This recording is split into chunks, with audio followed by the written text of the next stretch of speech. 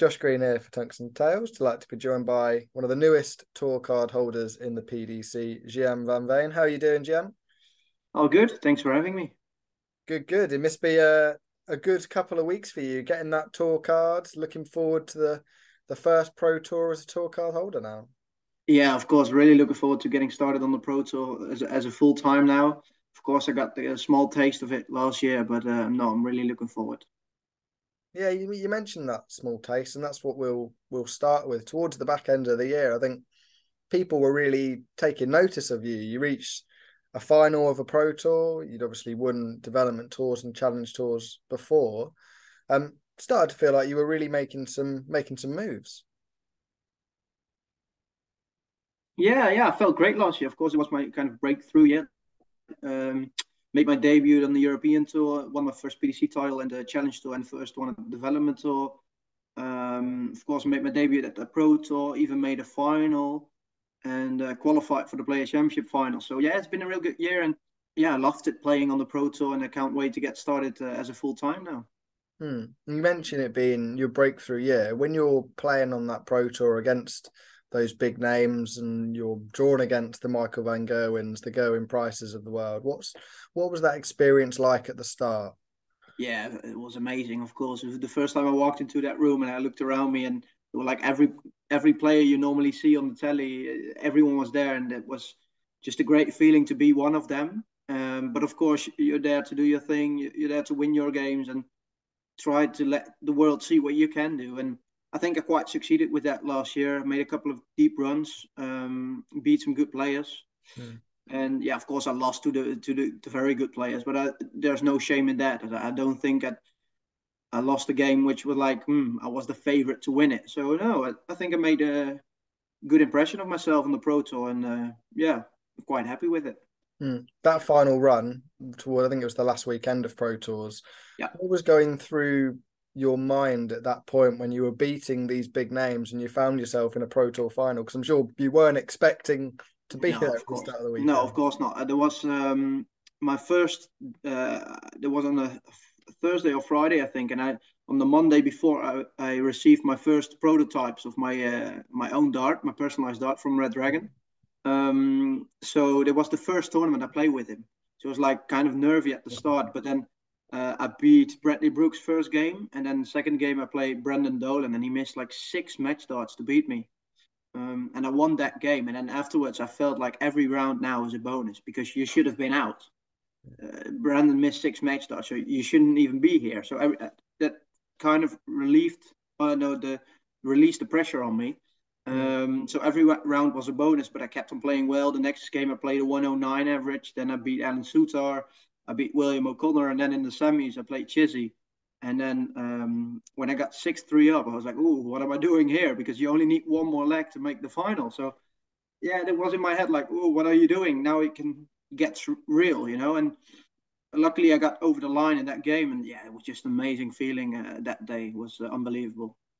I mean, at the start of last year, were you expecting to have those sort of opportunities? Did you feel like you could make enough on the challenge tour that you'd find yourself in pro tours? Yes and no. I think my level was there, but especially at the beginning of the year and the back end of 2021, I struggled with dartitis. Mm. So I didn't know what to expect for that year. My main goal was to get rid of it and just play with freedom this year or last year. And but of course, I made the European tour in March, which was a good start to the year. I missed the first weekend of development tour action due to COVID, which was a bummer. But the next week, I qualified for the European tour, so that kind of made up for it. And that was really the start of my year. And just from there on, it went better every weekend. And yeah, I don't know, but if you said to me at the start of the year you make if you get the results what you did last year, I wouldn't believe you. No. You talk about dartitis there. We've seen so many top players go through it. You were 20 years of age and you've had to deal with that. What was it like and how were you able to sort of get through it? Yeah, it was horrible, especially on the Q school in the first weekend of the challenge tour. It was just such a struggle to release the darts. Everyone was through to the last 16, and I was, for instance, still playing the last 64. I was running behind, and everyone was had to wait for me. And even my opponent struggled with it, of course, because they had to wait for such a long time, and my energy was just very low because it took so much energy to win my games. But I still played well, so I still got through to the last 16s or last 32s of the Challenge Tour, and my level didn't drop, which was good because I knew that even with the struggles, I still kept on winning some games. So um, I gained some confidence by winning those games. Mm-hmm. And dartite is such a mental thing, and with for me gaining confidence really, yeah, got rid of the dartitis. It still is there sometimes, but not really bothering me or Mm. anything. So yeah, I'm happy with it how it's going now. That's good. Let's talk about sort of your beginnings in darts. We've known you for the last couple of years, really, seeing you on development tours and challenge tours. But where did it all start for you, your journey in darts? Well, I played football until I was like 9, 10 years old, and then there was a local darts tournament at the club, and I won that tournament. It was with all the seniors as well playing, and I won the tournament. And there were some local players who said, "Oh, you really got some talent. You should do something with it if you like it." And I always watched it on the television, Mm. and so I tried some local tournaments and just thought, "Yeah, let's see how it goes." And then I really liked playing darts, and yeah, I was kind of good at it, not particularly well. I did never make the Dutch youth team or something, but I played okay. I won local tournaments as a youth player, and yeah, since since COVID, it just accelerated really fast. And but yeah, that's kind of how I got into it. And then I quit football after a couple of years because it just wasn't combining; it wasn't possible anymore. And yeah, just that's how I rolled into the world of darts. So even at what 9, 10 years of age, you had that talent, and there was opportunities for you to sort of maybe not make a career at that point, but you knew you could be a good player. Yeah, yes. To me, at least that's what everyone told me. So yeah, I won a couple of Dutch rankings under the year of 13. I won the Dutch Open. Mm. So yeah, there was some talent in there, but it just normally was good at the local tournaments, but at the big tournaments, it just never showed until I got like 16, 17, or maybe 18. So that's where it really turned at that point. But yeah, at the youth, I was doing okay. Mm. Do you feel like your progression has really been accelerated over the last couple of years? You seem to be going up level after level, and you've gone from, as you say, like a good youth player to now a good pro player.